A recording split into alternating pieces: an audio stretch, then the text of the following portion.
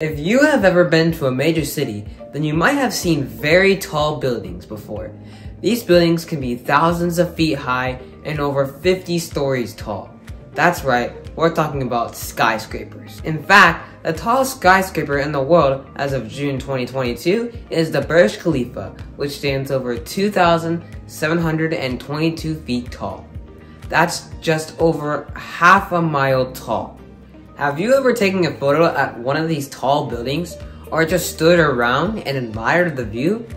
Have you wondered how exactly these tall structures are constructed? I know I have, and today you'll learn more about how skyscrapers are built.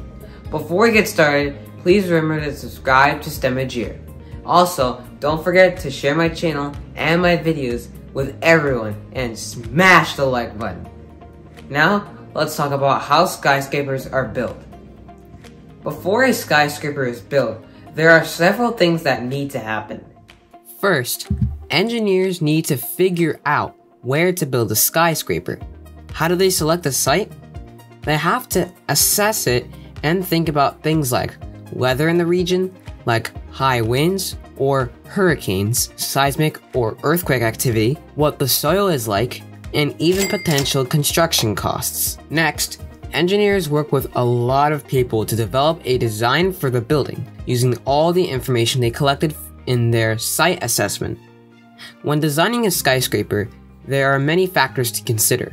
Two really important ones are gravity and wind. According to NASA, gravity is an invisible force that pulls objects toward each other or to the ground. This is why you aren't floating around. Gravity is really important to consider in design because the higher a building is, the more materials it has, making it heavier. All of the weight is pulled downward by gravity, so the building must be able to support all of the weight. Wind is also a factor that can really impact a skyscraper. If engineers don't account for that, it can cause a building to move or sway too much, or even collapse. As you move higher into the atmosphere, the wind speed increases. Now that we've talked about key design factors, let's talk about skyscraper construction.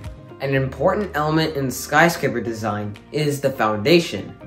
A foundation is the lowest part of a building structure that supports it and also anchors it. The foundation of a skyscraper is very important because without it, the weight of the tower would cause a skyscraper to sink into the ground or even tip over. The foundation needs to be built on something solid.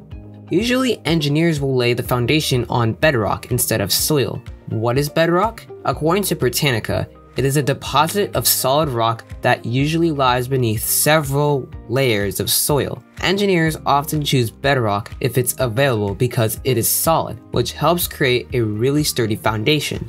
How do engineers build on bedrock? They use special equipment and tools to dig the soil out until they reach bedrock, which is typically 100 to 200 feet below the Earth's surface.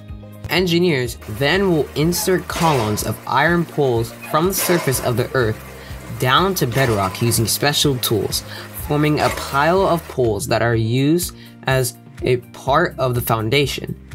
Next, a mat foundation is placed over the piles, which is a slab of concrete that will extend across the footprint of the building.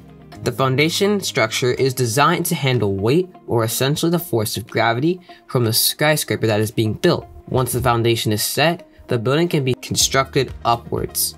So how is the rest of the skyscraper constructed?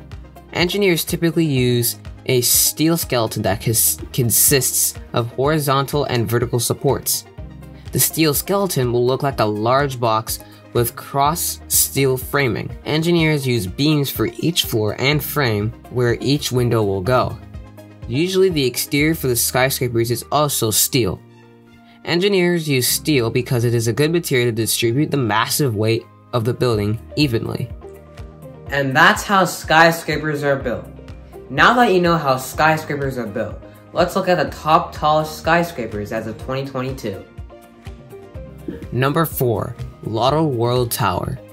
Located in Seoul, South Korea, these buildings stand over 1,823 feet with over 123 stories.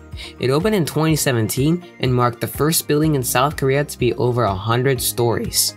Number 3. The Maka Clock Royal Tower. Located in Mecca, Saudi Arabia, this building stands 1,972 feet tall. This building is a part of a larger complex that contains hotels and prayer rooms for worship. Number 2. The Shanghai Tower. Located in downtown Shanghai, China, this building stands over 2,000 feet tall. One of the technological feats of this building is that it has elevators that can transport people at over 40 miles per hour. And number 1, the Burj Khalifa. This is the tallest building in the world as of June 2022.